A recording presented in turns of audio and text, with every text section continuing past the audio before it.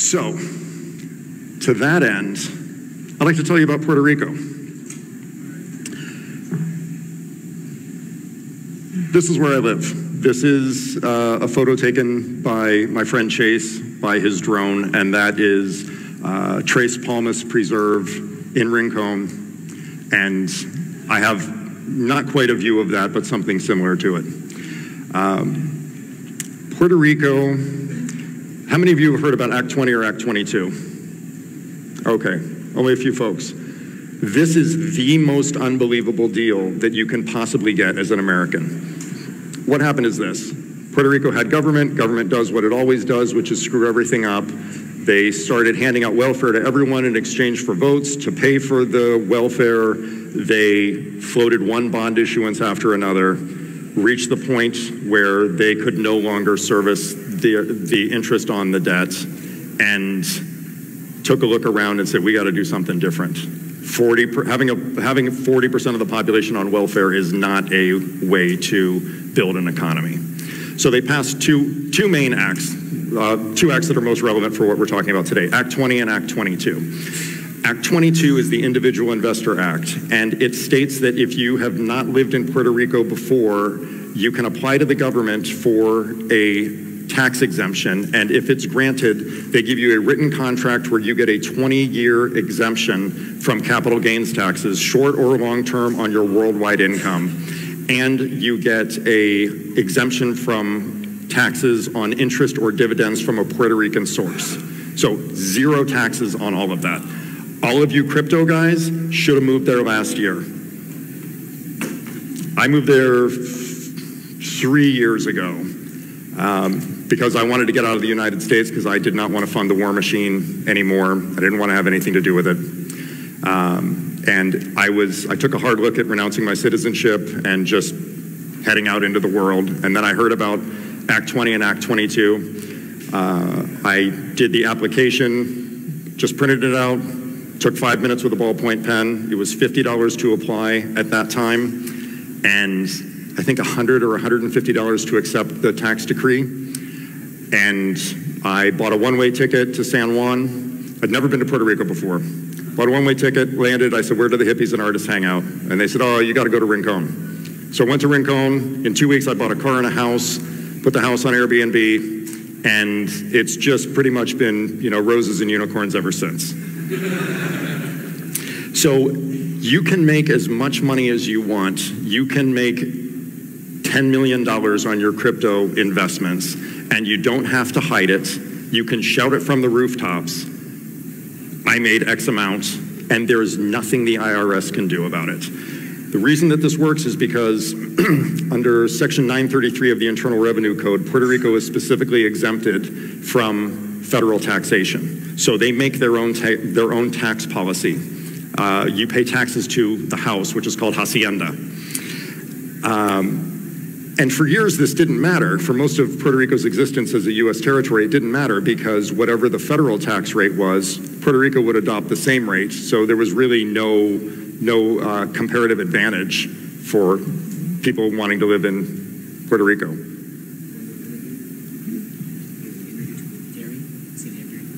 Yeah, we can do that. So Terry is really interested in moving to was really interested in exploring this Puerto Rico option, and we were talking about it quite a bit in the back. And I'm sure that a lot of you folks have questions about this, and we thought that a good way to do this, Terry, come on out. All right, hello.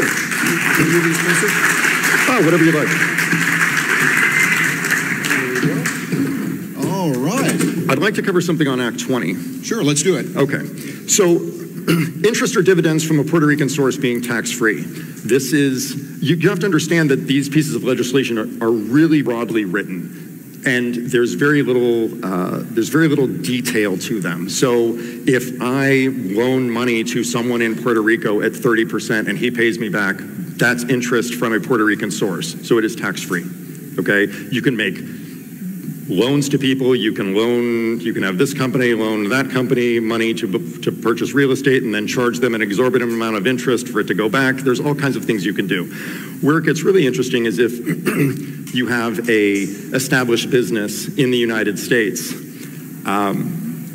Let's say, for instance, there you have a construction company in California. And sidebar, the book, for you TDV subscribers, the book that Jeff just referenced in the last newsletter, I wrote that book.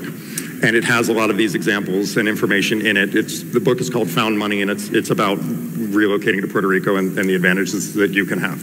Anyway, California construction company, $1 million profit. You're paying $450,000 in taxes. Puerto Rico gets nothing. If you form an Act 20 corporation in Puerto Rico, get your Act 22 tax exempt. So you can set up captive insurance, you can bill your construction company for design services, anything that you want. That $1 million, so you cough up 40 grand, which Puerto Rico's completely stoked about because they didn't get any of that before. So now they have 40 grand, the other 960,000 you take as a dividend as the sole shareholder of your company. And now it is that is a dividend from a Puerto Rican source, completely legal. Now you have 960 grand and you don't know what to do with yourself.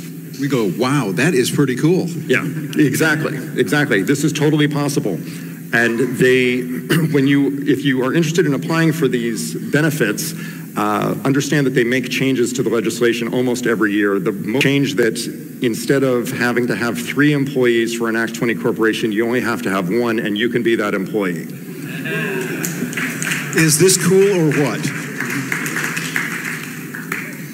Yeah. Do you have any immediate questions on this part? Yeah. Am I dreaming? Is this a dream or something? No, this is real, and I've been reading about this elsewhere. And as Sam mentioned, I live in Orlando, Florida, where we are still under the auspices of the United States government. We do have no state income tax, and that's good.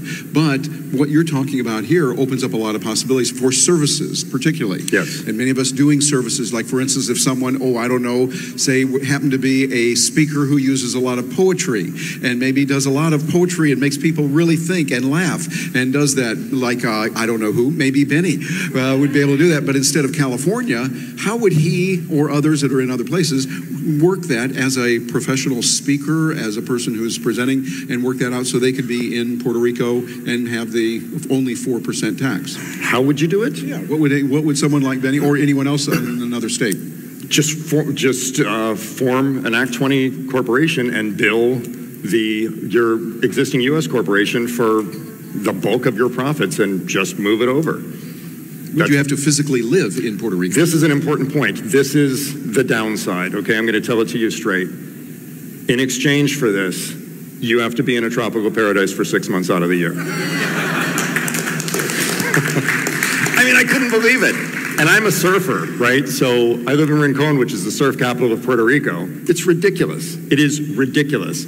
My and I, we talk about this all the time. We wake up in the morning, there's an ocean view, and we make coffee, and we load up some boards, we go down to the beach, and then talk about, like, why would we go on vacation? Everyone comes to us.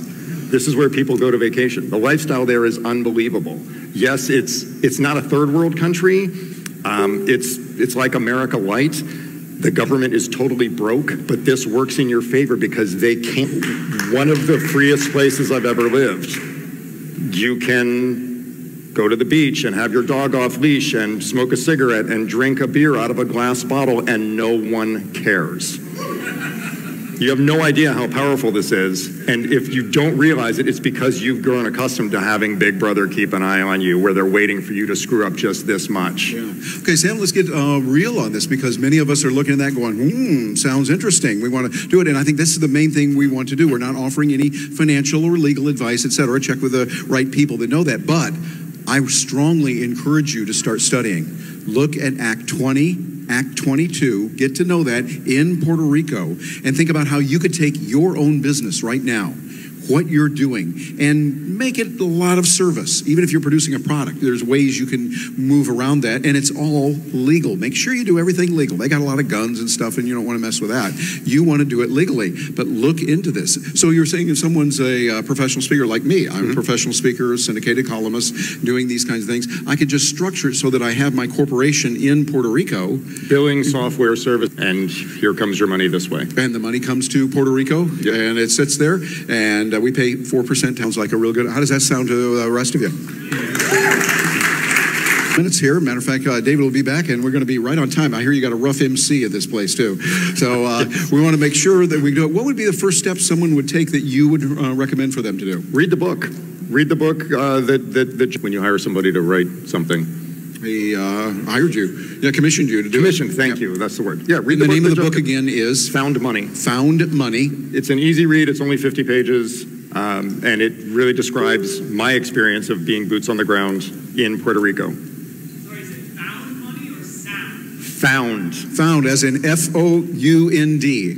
F as in Foxtrot. Yes. Thank you. One other thing that I wanted to mention, this is kind of shilling a little bit. Real estate is dirt cheap down there, and a lot of people have gone down to Puerto Rico after the hurricane to try and scoop up deals. And running an Airbnb, 20% of my recent guests have been crypto guys who all of a sudden are very interested in moving down there and taking advantage of this incredible tax deal. Did you hear that? Crypto people are really interested in doing this because it applies to them. So if you are interested in doing something like this, I would recommend getting on it because the good deals are going quickly and the deals are unbelievable. I am working on taking down a piece of property in just north of Rincon by one of my favorite surf breaks that nobody surfs, and it's more land that I need, and I'm going to subdivide it. So if you would like to be my neighbor, my email address is myname@gmail.com. Send me an email, and I will explain to you what. And as Mr. Rogers sang, and you can be my neighbor. And we have some questions back there. What about royalties from novels or record albums or something like that? That I don't know. It would all depend on how you would structure it. I don't have a hard and fast answer for you. I know that those are not specifically mentioned in the legislation. I particularly like what you said, the legislation is written very loosely, so that way we could roughly structure it something and still be legal. Yes. I like it. Another question. Is this only interesting for American citizens? How about European? It is primarily interesting for American citizens because it's the only break American citizens can get. I do know that Puerto Rico is offering this to basically anyone. You would have to work out the particulars of being on the island for the 6 months. But actually, I want to say something about that because what I've found is that it's not so much that Puerto Rico wants to make sure that you're there, it's that the IRS wants to make sure that you're not in the United States. So if you did 3 months in the US, 4 months in Puerto Rico, and 5 months tripping around Europe chasing croissants, you're probably good. I'm not saying for certain, and I wouldn't advertise this, but I can tell you that nobody's watching. Do you know some legal and accounting professionals that people could get in touch with to find out about that and that would know, here's what the law says, et cetera, in Puerto Rico? I do. I was on a panel, you mentioned Simon Black. I was on Simon Black's conference a couple years ago, and I was on stage with a guy who helped pen the legislation. So email me and I can turn you on to a couple folks that I know. Okay, we have 3 minutes left, and we got another question from the microphone. I don't have a business right now, but do you think they'd accept something like network marketing or something like that as a business? I'm sorry. Network marketing, would they accept? I don't see why not. Again, it's as you're good to go. And getting a service like, for instance, training on that network marketing, which is really important. So you're showing people how to sell your products. The advantages of what you have would really be particularly good. Another question real fast. Beachfront property, so that's also unbelievably cheap? I would say it's unbelievably cheap. How cheap is cheap in quantified numbers? The first house that I bought was not beachfront, but it is panoramic ocean view in a surf community at Moss Breaks. It's 3 units. It was a 2-1, a 1-1, and a 2-1, and I paid $84 a square foot. What about safety? Puerto Rico has, I'd like to say that Puerto Rico has a crime problem like stay out of the bad areas of San Juan and you stay out of Detroit. Other than that, I've never had any concerns about anything. It's the people are generally very nice. It's a very laid back place. Everyone's pretty happy. It's very good. It's easy. A tech meeting in the media that about 30% of Puerto Rico still doesn't have electricity back. The grid seems in pretty rough shape. Are you Are you planning on putting in a generator at this subdivision, and what's the potential for something like solar panels? I just put solar panels on my place. When I got back, I had to run a generator for a month. The power came back on, and I was already intending to have panels. I had a company come out. They put a 5.1 kilowatt system with a Tesla Powerwall 2, backing it up, 22 grand installed, done. Don't have to worry again. All right. We only have a few seconds left, so Sam, how does someone get in touch with you? They say, hey, I want to know more about this. How do they get in touch with you? So my email address is my name, Sam Wolanek. It's in the program at gmail.com. All right. Is this cool or what? Yeah, this could pay for your whole trip. All right. Sam, thank you. Thank you very much.